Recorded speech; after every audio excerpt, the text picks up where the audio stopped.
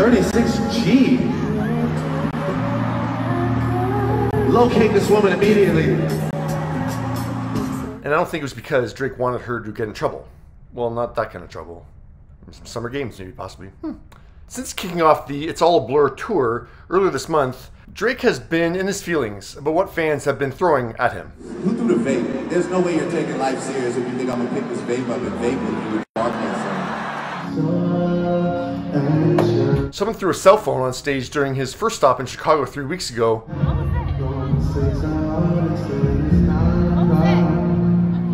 Maybe because they needed his love, or they needed it charged up? Not sure. You got some real life evaluating to do. And then in Brooklyn last week, Drake scolded a fan for assuming that it don't matter to him that vape was pre-used, or maybe it was just the flavor that was too much for Drake. Throwing this lemon mint vape up here. But on Friday, Drake was a fan of this toss. 36G. Locate this woman immediately. Ended up, no one needed the search. What's her name? Was ready to be found. It's me. I threw it. And he picked that up and said, 36G, find this girl immediately.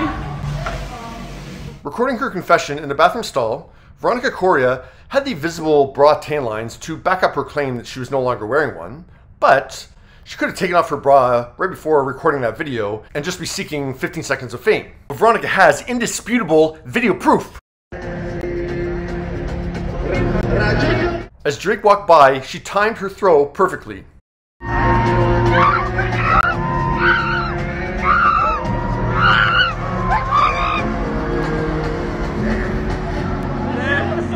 After 5 million people have watched both her throw and her toilet confession on TikTok that she posted on Sunday, 36G.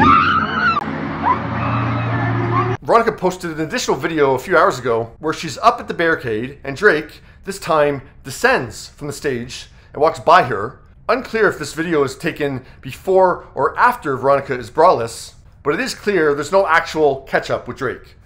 Who would have thought that throwing your bra on stage would be the most appropriate and reasonable item people would be throwing at performers this summer? What are your thoughts?